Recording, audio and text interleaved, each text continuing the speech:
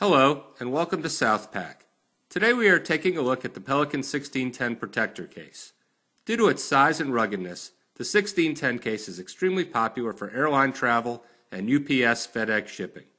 This slide shows an overview of the main features of this case. Features such as double action latches, pressure valve, O-ring, steel pin hinges, retractable handle, air and watertight performance, and a lifetime warranty are included in all rolling cases in the Pelican Protector family. In particular, the 1610 case features 4 latches, 2 wide wheels, and 3 fold-down lifting handles. In this video, we will be talking a lot more about these case features and also about the internal case dimensions. The internal dimensions listed are taken at the lid split, which we will see later is not the last word on actual usable space. Also listed here is the external dimensions and the weight of 20.1 pounds. The reason we have listed total dimensions is that this is pertinent for airline check-through rules. This case is well under 63 inches, which allows it to meet the check-through requirements of most major airlines without extra fees.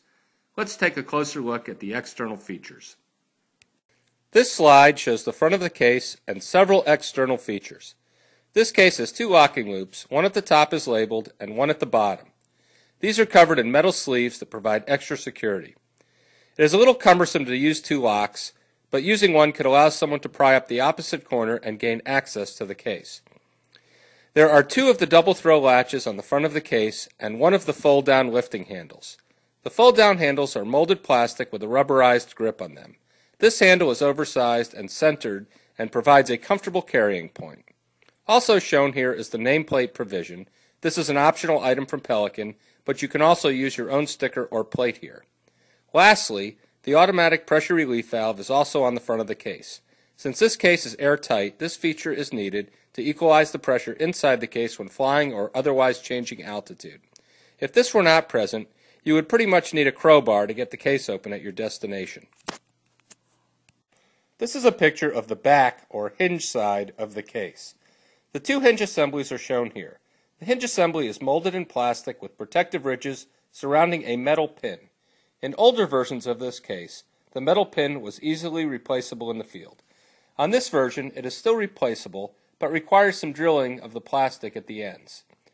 If this were to break, your best bet would be to use Pelican's warranty for a new case. Lastly, this slide also shows some of the texture of the plastic skin.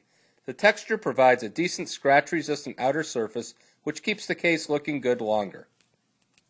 This shows a close-up of the wheel end of the case. There are 2 latches and 1 fold-down lifting handle on this end.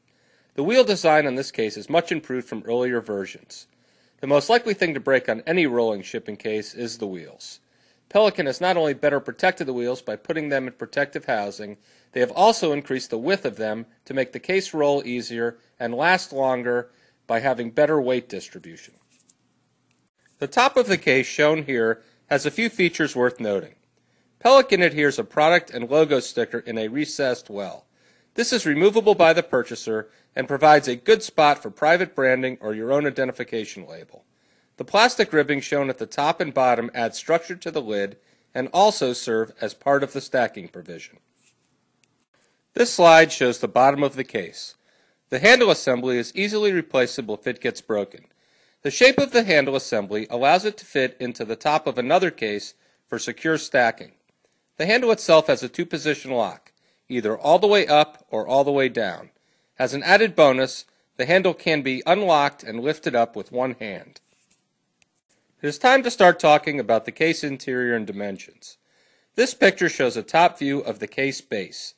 As you can see, there are protrusions on the left from the inset wheel cartridges and a protrusion on the right for the retractable handle.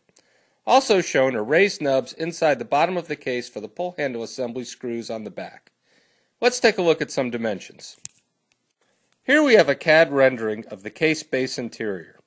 The dimensions at the top of the case, as shown earlier, are 22.33 by 17.24 inches. The same dimensions at the bottom of the case are 21.78 by 16.69 inches. The reason the case is smaller at the bottom is due to what we call the case draft.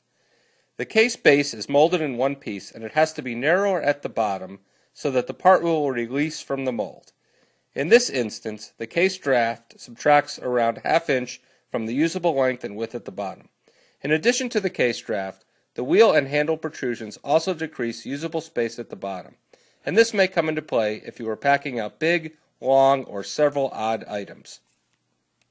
This slide shows a bisected view of the case with the lid on it. The 10.6-inch stated case depth is made up of a base depth of 8.55 inches and a lid depth of 2.04 inches. As you can see, the overall usable depth is less than the 10.6 inches in several areas of the case due to protrusions. The dimensions of the wheel wells and handle well protrusions are shown, as well as the 1/8-inch height of the bottom nubs we discussed earlier. At the top of the case, we are showing the protrusions from 6 more plastic nubs, called risers, that are left over from the molding process of the lid. The good news on these is that they can be easily removed with a putty knife and hammer without damaging the lid. Thank you for your time today. I hope this was an informative video. If you would like to get a copy of these slides, please contact us and we will be happy to provide them to you. Also let us know if you have any other questions or if you would like to purchase a case or discuss a custom interior. Thanks again.